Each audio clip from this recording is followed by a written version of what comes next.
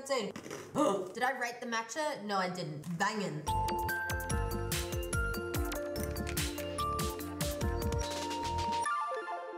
Hi guys, and welcome back to my YouTube channel. Today we're doing something a little bit different. We're actually going to be testing and trying out Bokksu. If you guys don't know what Bokksu is, it is a monthly subscription Japanese snack box curated every single month with different themes and seasonal items, and it's sent directly to your door. The first Bokksu box that you will receive is called Seasons of Japan. You get a guide in every single box as well, which comes with all of the snack items that are within the box and also a matching tea pairing. I absolutely love Japan and almost all of the snacks. There are some things that I don't really like, but I think that trying this box every month is gonna open me up to all of those different flavors and pairings over in Japan, and hopefully we find some things that we like that we've never tried before. If you'd like to become part of our little community here online, please don't forget and hit that subscribe button. Also, we do stream over on Twitch, so please go ahead and check me out there if you haven't already done so already.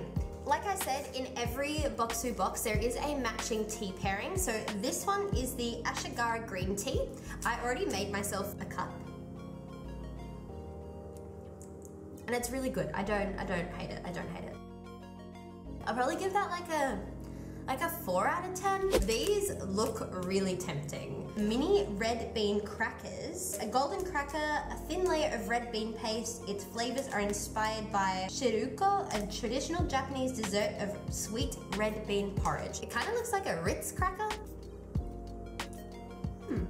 I don't hate it. The flavor of that red bean paste is like super subtle in the biscuit. I really like those. I'm gonna give that like a 7 out of 10. That was really good. These are the Shiro Ebi Senbei. It's flavored with white shrimp and unami dashi for the ultimate savory rice crackers. Oh, that smells real fishy. All right, let's try these. I really like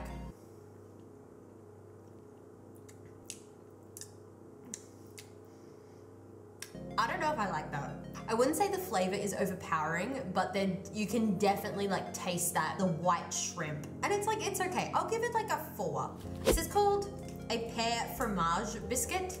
This is a 20th century pear biscuit by Kotobuki Seika, a Asian pear biscuit with rich cheese and a decadent white chocolate. Oh my God, that is actually so good. I did not expect that like the pear and the cheese and the white chocolate would like match so well, and it does.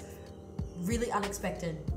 I have to give that like a 9 out of 10. That's so good. This is the edamame senbei. It's made with edamame bits baked into a cracker and then sprinkled with roasted soybean powder, and it has a deliciously nutty crunch. Oh, it was like weirdly too sweet. That weirdly sweet. I like that. I didn't like that. I'm gonna give that like a 2. That's a 2 out of 10. Yeah, I don't know what to think about that. I didn't like all the stuff on the top of the rice cracker didn't sit well with me. So the next snack is a mochen dango mochi. Oh, they smell really sweet. Ooh, which one should I try? I love the texture of mochi so much. So I really like this. I really like this. I'll give this like a 6 out of 10. Probably shouldn't have eaten that. I'm gonna be on a sugar high now. Oh, it's really sweet. Oh. These are the uni rice crackers. It says, this fried rice cracker pulls its lovely umami flavor from uni, which is sea urchin, and soy sauce. They kind of have like that, like the sea urchin coloring. It's like super, super orange. It's okay. They're not my favorite. I'm gonna give it like a 3. I think it's a 3 out of 10. This is the black sesame taiko Kumamon. Kumamon is from Kumamoto, and he's a character that they created, and he's on like heaps of stuff. I know that there's like, he generated like heaps of revenue for that prefecture. It just looks like a big sesame, like the size of my hand. And it's made with roasted almonds, sesame seeds, and then mixing them with a sugar syrup, which is known as mazame. Yeah, I touched that bird seed. That is almost a 0. Oh, no. Ew, the tea didn't fix it. I was checked on bird seed. Ishika Jima chili oil chips. This is one of the islands of Okinawa. Oh, these look like veggie chips. Those are really good. Perfect Moorish spicy snack. The crunch is there, the texture is there, and the flavor is like subtle. It's not too spicy. So it's probably like, that's probably about like a 6. I can give that like a 6 out of 10. This is called a white strawberry, and this is by Bokksu. It is a freeze-dried chocolate-infused strawberry. I did not expect that texture.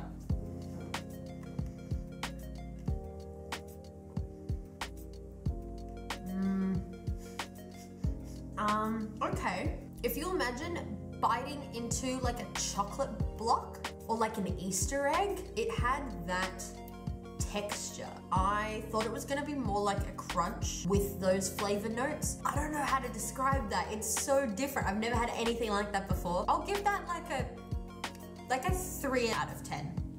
These are the seaweed tempura sudachi citrus. These addictive seaweed sheets are battered, fried, and flavored with native Japanese sudachi to create a crisp and tangy taste that will leave your taste buds tingling. They remind me of, you know, like those like Red Rock Deli like lime chips. They're not okay. Oh, I didn't like it and I don't love it.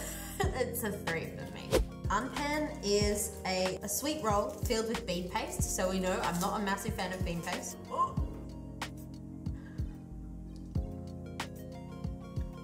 I hope I didn't take a bigger bite. I think the bean paste is in the middle. Hold on. Alright, I don't mind that. I think it, for what it is, it's really nice. It's really subtle. I think that would go really well with the tea, but I've kind of like drunk all the tea. But that tastes like 20 times better.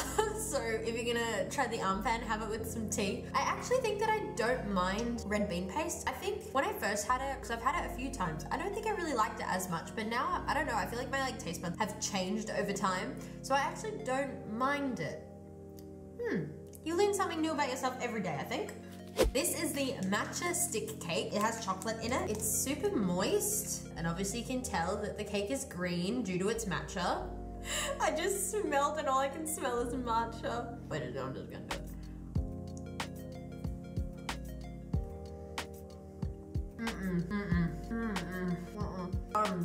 It's like chewing on a plant. Did I rate the matcha? No, I didn't. The matcha is like a 1. These are the dondonyaki. These are so cute. Oh, these are banging. Banging. These are like a 10. These are like a 10. Raise the roof a 10. Woo!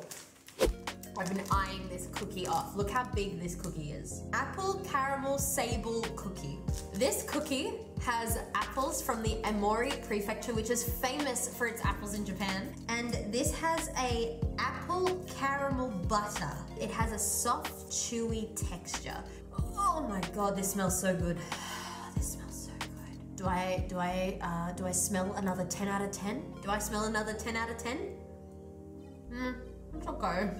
That's like a 5. That's really disappointing. I was so hyped. These are the handmade yuzu sake candy.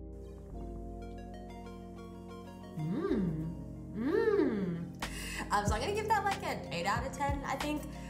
That's all of the snacks for today. I hope you guys enjoyed the video. If you guys did, please go ahead and give it a thumbs up. Comment down below what your favorite thing about Japan is. Mine is definitely the culture, as well as like the cities are just absolutely breathtaking when you're there, and just all the crazy and like quirky things that you can find in Japan. I think that's definitely like one of the best things. Like you could just be walking down like an alleyway and it opens up to like a completely different place, and like all the little bars and everything else is just so nice over there. So that's definitely one of my favorite things about Japan. But let me know what yours is. If you guys want to come check me out on Twitch, please go do so at twitch.tv/succubusrex. I will see you over there when we're live streaming next time.